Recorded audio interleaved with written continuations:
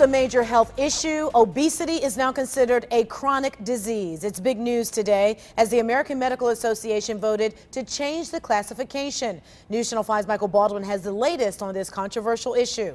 The new classification, although not law, could change the way you're treated by your health insurance company. And no stranger to obesity myself, we talk with people about the possibility of paying higher insurance rates.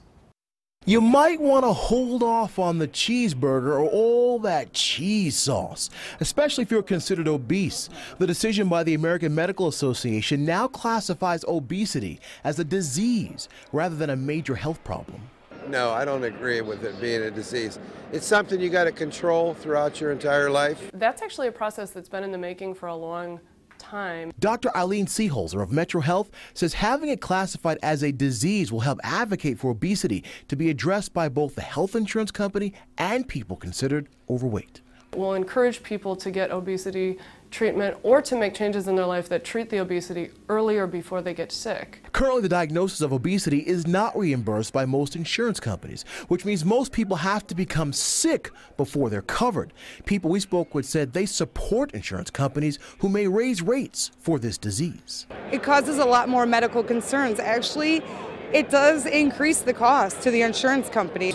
We should try to be healthier, and I'm trying to be healthier now. It has no force of law, but it doesn't mean nothing. Civil rights attorney Avery Friedman thinks the diagnosis may open a floodgate of lawsuits by lawyers who'll be saying things like, "This is what the doctors think. This is what they feel. And therefore, there should be a legal remedy available to someone who is facing obesity."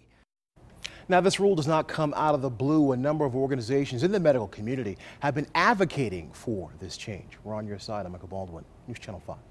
I posted this story on my Facebook page and received some very interesting comments tonight. Ernest says this gives lazy people an excuse.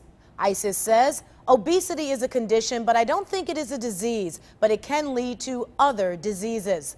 And Dwayne's post reads, they declared it a disease so the greedy, money-hungry, corrupt FDA and the multi-billion-dollar pill-pushing pharmaceutical companies can now make more money from prescriptions. And last but not least, Connie adds, if alcoholism can be considered a disease, why not obesity?